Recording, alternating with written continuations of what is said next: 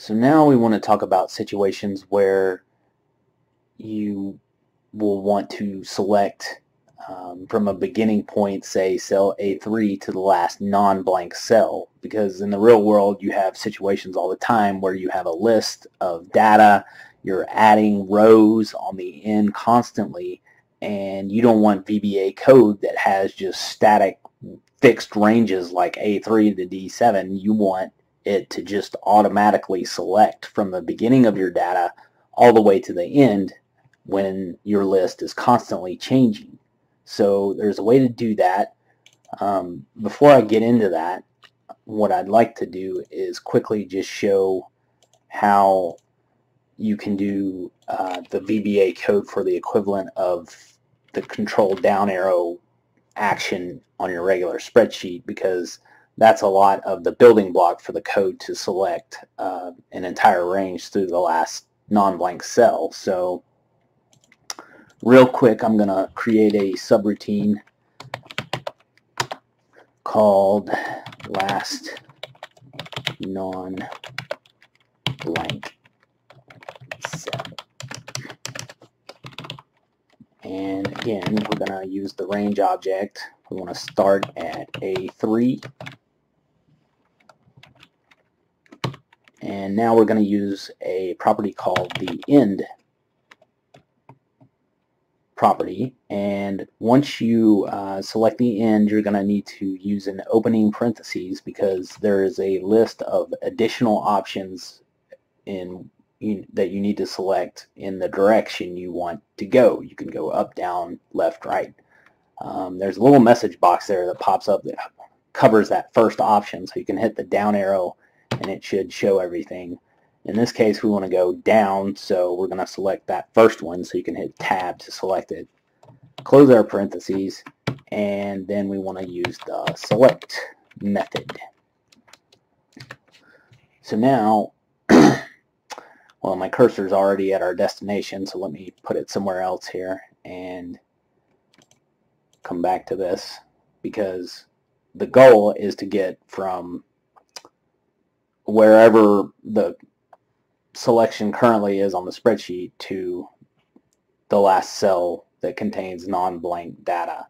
So in this case, it begins at, it starts at range A3 and then looks for the last row. Now this obviously assumes there is continuous data in your data set. So again, if there's missing empty rows, it'll go to the last row until it hits the first, blank row. So just keep that in mind. So if I hit F5, the cursor should go to the last non-blank cell in column A. And it does. So now what we'd like to do is begin at point A3 and select all the way down to the last non-blank cell in column A. So to do that, it's going to be quite similar to what we just did. We're going to start out with the range argument again. Our front part of our range being cell A3. We're going to use a comma and then put the second part of our range, which is actually going to be along the lines of what we just did. Range, again, A3 as our starting point. We want to go and use the end property again. We want to select the option to go down.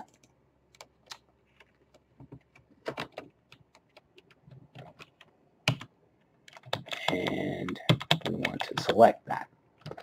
So this is the top end of our range, and then the bottom end is another range argument where we start at A3 and do an end down from A3 to the last non-blank cell, which should be A22. So essentially our range is A3 to A22, or whichever row, if we add rows to this, the last non-blank row.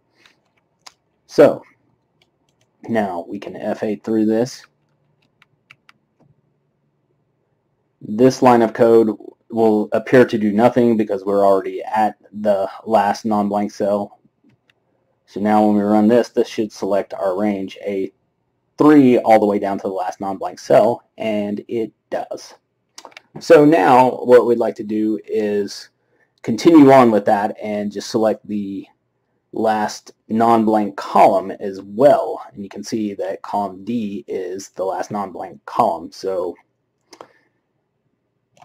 let me hit F8 one more time to finish this subroutine, and we're just going to copy this, because now what we'd like to do is, the only alteration we're going to make here is to tack on another end property with XL to the right. So we're going to add on another end and then select the option XL to right. And just keep in mind you need to pay attention to how many opening parentheses you have, and make sure you have the right number of closing parentheses there. Just have to count or know. So now we're going to F8 through this. We should first, once we execute this line of code, hit the last cell in column A that's non-blank. Now we should select all non-blank cells beginning from cell A3 all the way down, and that happens. Now we should begin with cell A3 and end all the way down to the last non-blank row, and then across to the last non-blank column. And it is done. So that is how you can select the last non-blank cell in a set of continuous data where you are adding additional rows and columns. You can see that, if we were to add another value here,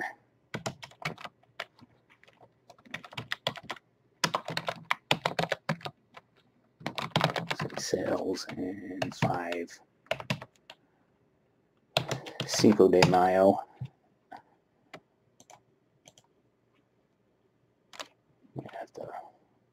If we execute this code again, we should see that even though we added a new row, it still took it all the way down to the last non-blank row in that first column. And we didn't change the columns, but you can see that we added a row and it took it all the way down to the last non-blank cell. So that is how you do it.